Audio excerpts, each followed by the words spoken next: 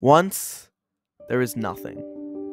Then, two hackers by the names of RedSamurai and SiennaCliff were created. For a few weeks, they existed in peace, but then they became lonely. So, they decided to test their abilities and opened a portal that allowed regular players, unlike themselves, to join the world. Even though the hackers were lonely, they decided to make an extremely fortified base that regular players couldn't get into. It had everything: infinite supplies, a massive, indestructible wall, and even a battle arena where the hackers often practiced their fighting skills. The hackers lived like this for a few weeks, even summoning other hackers such as Serendor. But then, a quality in SiennaCliff that would become very important later on caused him to teleport a random civilian to the hacker base. There was peace between the two groups for a while. The hackers and civilians practiced their fighting skills with each other. But then, a civilian named Ugly Man would compromise the base, forcing all the hackers to move out.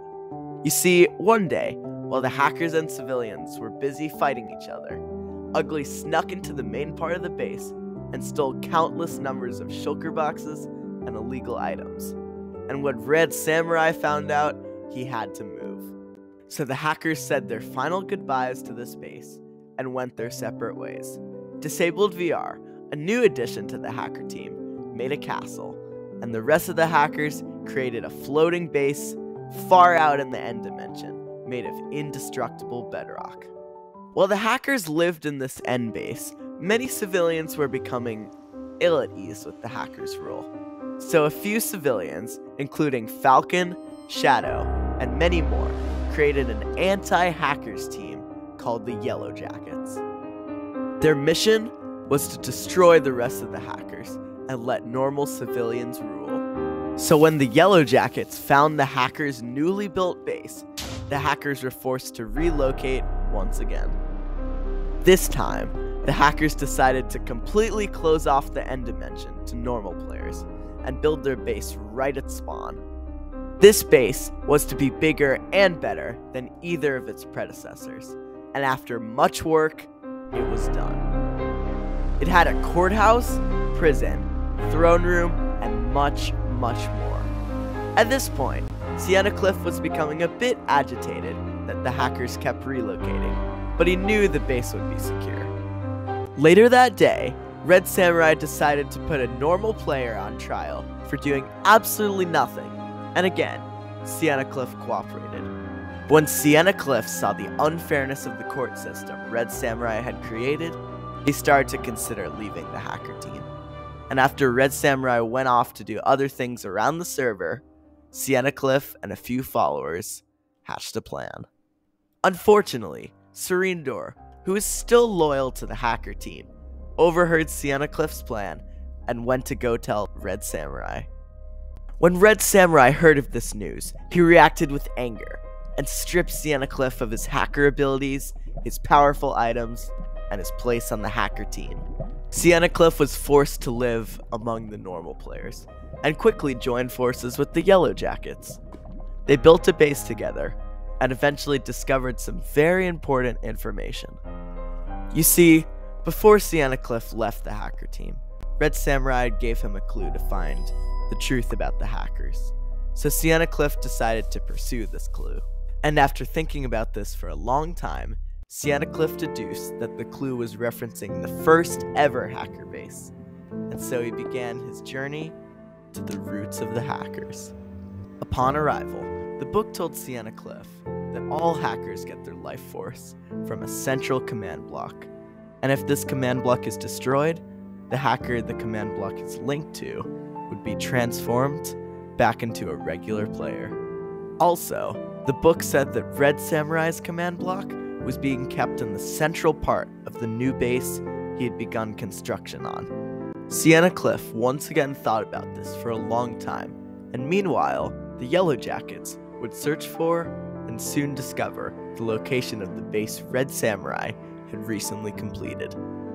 The Yellow Jackets alerted SiennaCliff of this newest discovery, and SiennaCliff knew that now is his chance to invade the hacker base and destroy the central command block once and for all. And after the Yellow Jackets constructed a temporary base close to the hacker base, it was time. The plan was simple. The Yellow Jackets would distract the hackers, while SiennaCliff snuck into the hacker base and destroyed the central command block. Security of this new base was high, so SiennaCliff had to be careful. But then, disaster. RedSamurai discovered the Yellow Jackets' temporary base, and the Yellow Jackets had to evacuate. SiennaCliff was caught and put on trial by RedSamurai inside the newly built hacker base. And since the court system RedSamurai had created was still unfair, SiennaCliff was sentenced to life in a high-security jail. But before being taken to jail, SiennaCliff was given a tour of the new hacker base. RedSamurai was very proud to show off everything. Parts of the original hacker base, parts from other builds the civilians had made, and much more. SiennaCliff tried many times to escape during the tour, but was caught each time, and eventually sent to prison. SiennaCliff saw no way out of this. His team stood no chance against the hackers, and there was no way to break out of the prison. SiennaCliff sat and thought about the decisions he had made throughout this time he had spent in the world. The ruling over the citizens and having power, the betrayal for what was right, and now, how he had gotten so close to taking down the hackers, but was stuck here forever. But then, a new player named eFoxy would join the world, join the side of SiennaCliff, and break him out of prison. You see, the hackers feared that this new player wouldn't listen to their command and authority, so they put him in the same prison cell as SiennaCliff, hoping this would make him obey. But eFoxy and SiennaCliff worked together, and SiennaCliff was able to escape. But before SiennaCliff could help eFoxy out of the cell, the two heard the footsteps of RedSamurai walking down the hall, and eFoxy told SiennaCliff to go without him. SiennaCliff hesitated and reluctantly agreed, but promised to return for eFoxy one day. SiennaCliff hid in a corner of the prison, and as RedSamurai walked into the room, slipped past and ran for the exit. SiennaCliff barely escaped. After this, SiennaCliff built a new hideout close to the hacker base. SiennaCliff felt awful that he had caused eFoxy to be thrown in prison instead of himself, so he didn't return to the Yellow Jacket base or make any sort of contact with them so no one else would get hurt. SiennaCliff planned to infiltrate the hacker base first thing in the morning. The next day, before SiennaCliff could begin his infiltration of the hacker base, the Yellow Jackets found him and supplied him with items. They begged SiennaCliff to allow them to join him on his mission that day, but SiennaCliff explained that if there were more than one person, that they would be detected by a high level of hacker security.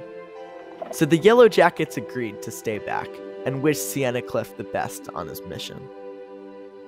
Once SiennaCliff had bypassed the outer levels of security the hackers had installed, he was inside the base. SiennaCliff walked around the base for a few moments, trying to find the central end crystal, but then, there it was. A massive, nearly indestructible bedrock crystal that SiennaCliff knew housed the power source of the hackers. SiennaCliff walked to the very tip of the end crystal and fell inside a hole at the top. Inside the crystal were two scales, one reading, "Tread only if you are a true hacker," and the other reading, "Deposit the rarest item, one that cannot be destroyed." SiennaCliff let his instincts take over, depositing the dragon egg, the rarest item in the game, on the first scale. The light flashed green, signaling that he had gotten the first one correct. But then, tread only if you are a true hacker? SiennaCliff knew he was once a hacker, but since his powers had been stripped, he was just a regular player. Or so he thought. Once again, acting on instinct, he stepped onto the second scale, and the second light flashed green. He had done it. A secret door opened in between the scales, and SiennaCliff walked inside. There were many command blocks and wires inside, but SiennaCliff knew the blue command block at the center of everything else was the one. All he needed to do now was break the command block. But how? Since becoming a regular player, he hadn't been able to break the command blocks. But for the third time, acting on instinct, SiennaCliff took a step forward, punched the command block, and it broke. He had done it. SiennaCliff could already feel himself getting stronger. Or maybe it was just his imagination. Reflecting back on the trials he had faced a moment ago, SiennaCliff realized that he couldn't have been able to do all the things he did as a normal player. He was a hacker all along, but because he didn't realize it until now, he had never attempted any of the hacker privileges or powers. But he had still saved the world. RedSamurai and his closest followers were put into prison. Foxy was let out of prison, and SiennaCliff ruled fairly, and everyone became happy. At least for the moment.